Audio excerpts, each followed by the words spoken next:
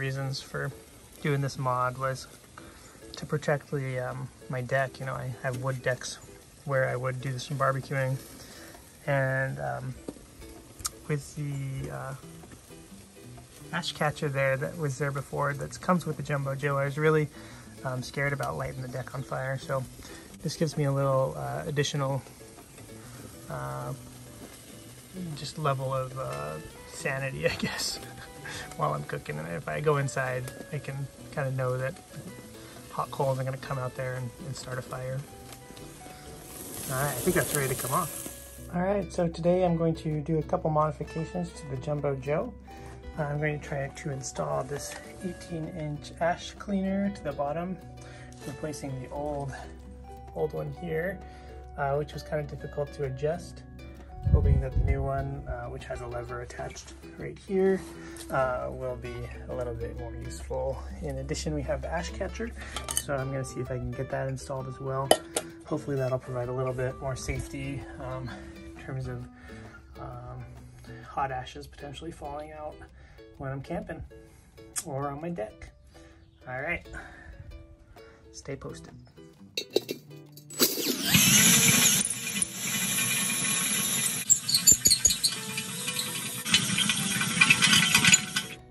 Cleaner doesn't quite fit. If I push it all the way down, you can still see there's a gap as it hits this rim. As I cut off the leaves on the cleaner quite a bit, that all gets set in here.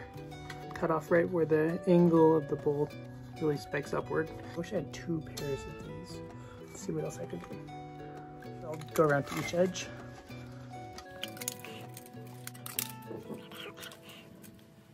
This is the last one.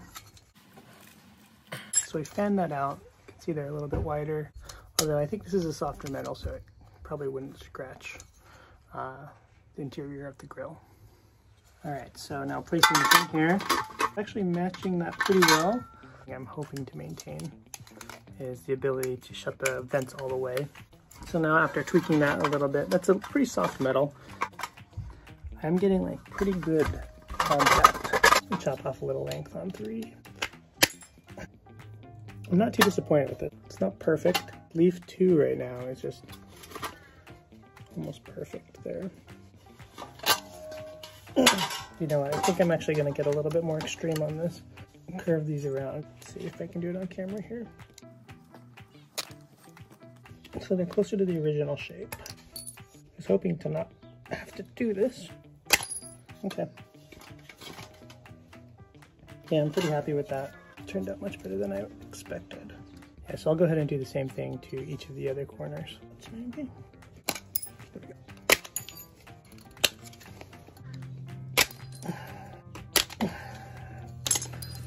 All right, let's take a look at that. It would be nice if Weber made something like this. I wish they made the Jumboe Joe, just the catcher and the cleaner built in. I've been really happy with these shears. 2 doesn't need much work. Number 1, number 3 need to be opened up a little bit.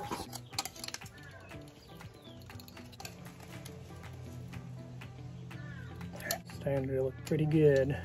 So now I'm going to do a little bit of filing just to smooth off the bottoms here. It's pretty good. But I'm pretty happy with it. Now I'm going to insert this adjustment rod.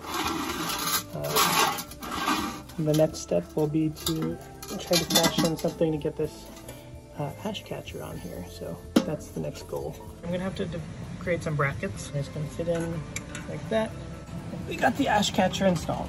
These brackets are working all right. And we got the coal cleaner, and the bucket will come off. And the legs come like this. There's 3 of these and they all attach in the center. The problem with that is that now that we have this ash catcher here, it adds a little bit of extra height. My solution is going to be to try to bend this into a new kind of leg. And so we're taking that existing leg here, and then I'm going to bend it into this form, placing it like this. I was able to bend it so this kind of clipped in, and I kind of like that. It looks like it's built to do that. All right, so that seems to be on there all right. May be able to screw the leg to the ash catcher using a bolt. Let me put the other 3 on. So here it is. Here's it with the legs on. Stability is pretty good, yeah, and it's not out of level. Bring that off. All right. There you go. We got a little bit of clearance there. All right, I'll call that a success.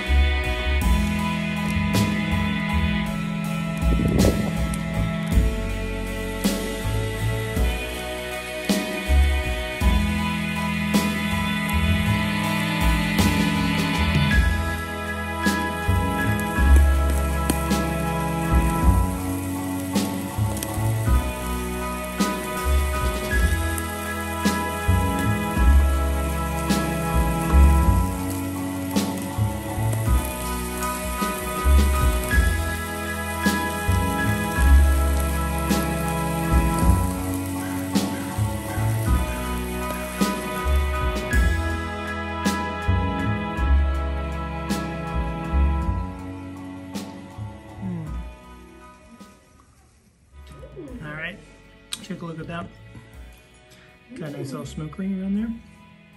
And it's just perfectly cooked. That's the tip, so it's going to be a little bit more done, but it should be like that all the way through, really. And then we also have, this was the pepper. Here's the original Santa Maria style.